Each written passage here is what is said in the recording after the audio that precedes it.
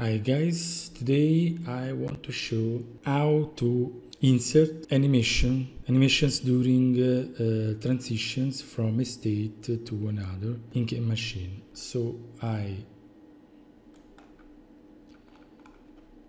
use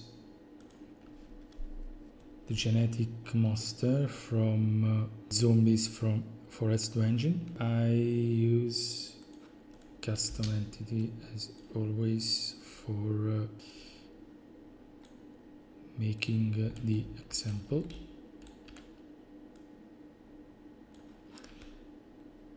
We have to set the model script. Okay.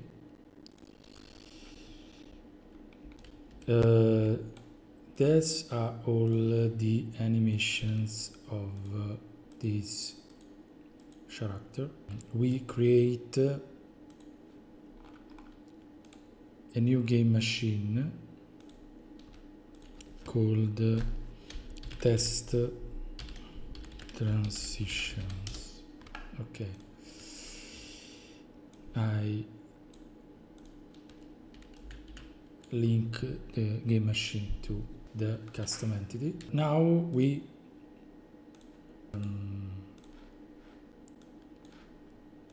set up the game machine. For example, I want to make the monster to run, and then after receiving an event it stops and goes to standby. We create a new event, for example idle. Okay, idle from make the game machine to pass from run to standby. Okay, during the run state, the object execute, the custom entity execute the run animation, and in standby it execute the idle animation. So now if I send a idle event, the object stop the run in a very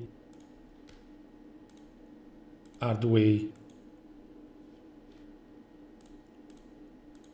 I can insert crossfade time for making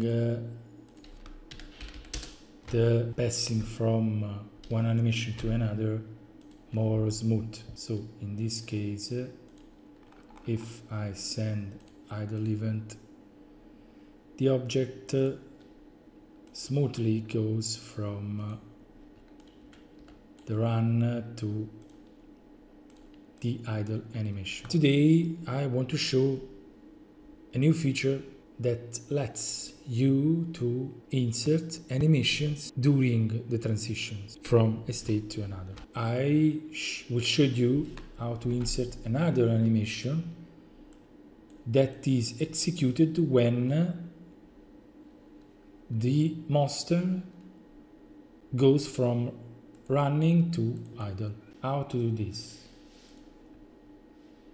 We have to go to transition, a new tab I have introduced in 1.5 version of this year. Here you can set the event that can be processed by the state, in this case the run state, the state to which the event will make the finite state machine to pass, and finally the animation that must be executed during the transition from the current state, that is in this case is run, to the next state that in this case is standby. Now I can set, for example, the hit back animation. The hit back animation is this. and I think is a good approximation of what should happen when a character stop just after running. Okay, now we update the field state machine. In this case, when I send the idle event, it executed first the hit back animation, the animation that is inside the transition, and then it's executed the animation of the new state, in this case standby, the idle animation. We repeat. Okay, first we are in the run state. When the object receives the idle event, it passes to the standby state, but before passing the standby state, it executes a transition animation that we have set here. Okay, for now is all. Thank you for watching, and bye.